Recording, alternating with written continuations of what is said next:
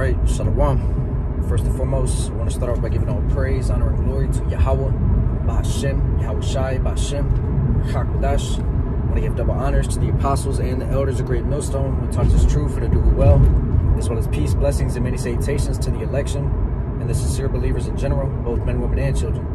Hey, Yahweh Ba'Hashem, Yahweh Shai, Barakadam, to you brothers and few sisters that are in this thing in truth and sincerity. And Lord willing, this lesson is edifying. All right. And, I was just, I'm on my way home, from the gym. And I was just kind of thinking, about, the scriptures and, how, it talks about, I believe it's in Ephesians, the 5th chapter, or the 4th or the 5th chapter. It talks about one faith, one truth, one Lord, something along those lines. And, we know that the Bible is a book of law. It's a book of prophecy. All right. It's a book of precepts, which in other words is a book of commandments. All right. It's the inspired word of Yahweh Ba'Hashem Yahweh Shai at the end of the day. All right. And you got individuals out here who, they follow, all right, bits and pieces of the Bible. All right.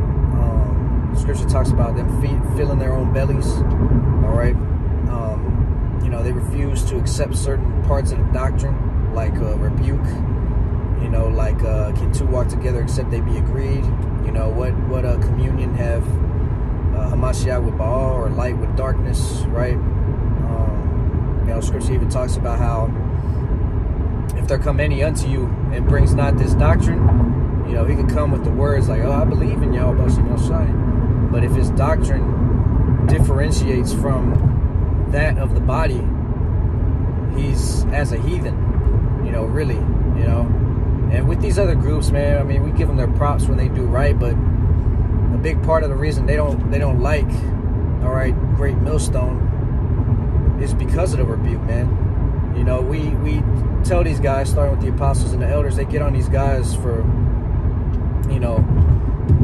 rocking with one another and holding these quote-unquote unity camps, but they're not really in unison. They're of different doctrines, and they refuse to rebuke one another. And Matthew the 18 talks about it, man, to an extent that if your brother offends you, and that's going into offense, but it's pretty much the same concept, that you bring two witnesses. All right, and if he refuses to listen, then you bring him unto the church.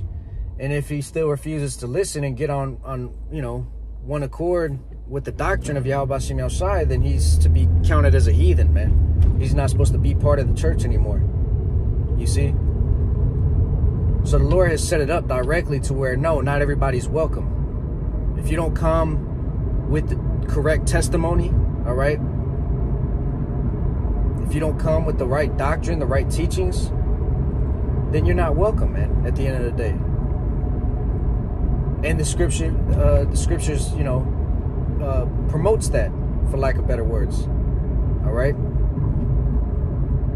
So all these different dudes out here, that are part of these different groups, man, they don't really understand, what this thing is about. Because, yeah, y'all know y'all Israelites, but hey, you think the 12 and Yahweh Shai, they knew they were Israelites, all the followers that, or the Gentiles that came back into the truth, they believed on Yahweh Shai through faith. You think they didn't know that they were Israelites? The Sadducees, the Pharisees, right? They knew they were Israelites.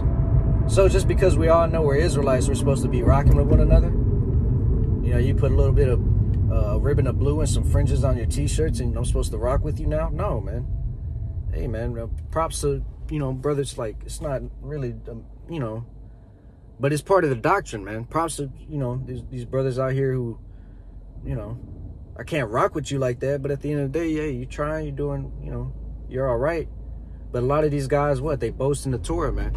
They boast in the carnal ordinances, man, which, a lot of these groups, they really don't speak on Yahweh Shai. They really don't believe on the testimony of Yahweh Shai, man. How can I rock with somebody like that, right?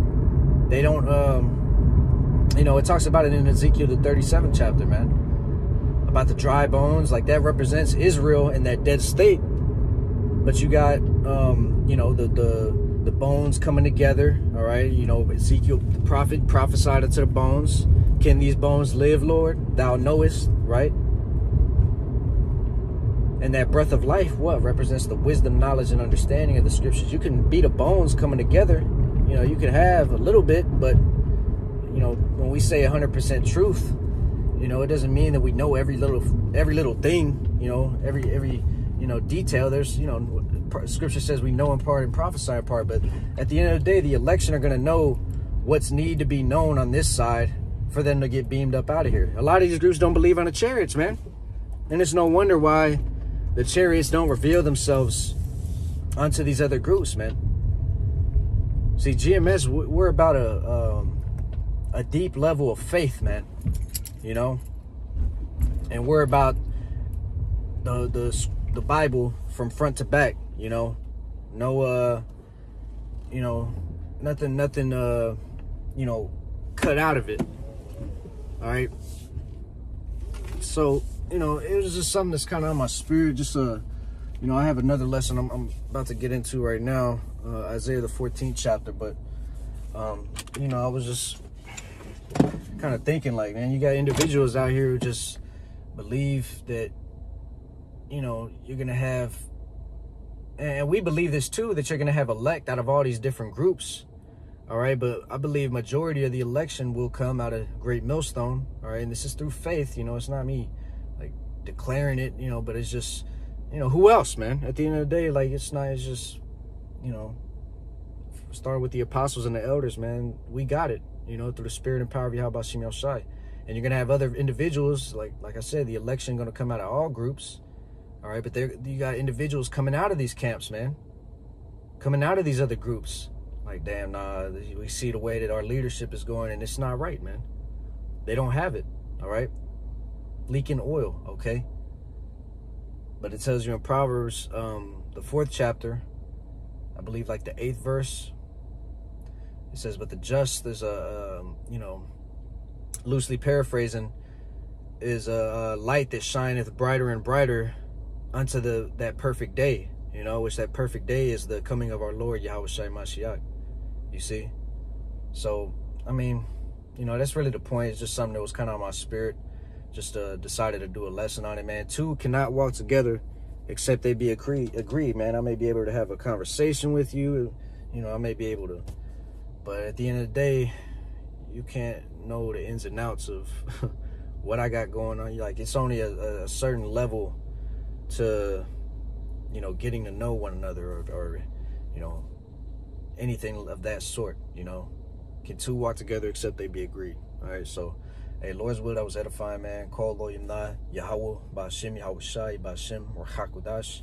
Double honors to the apostles, the elders, the Great Millstone. Peace, blessings, and many salutations to the election. Shalom.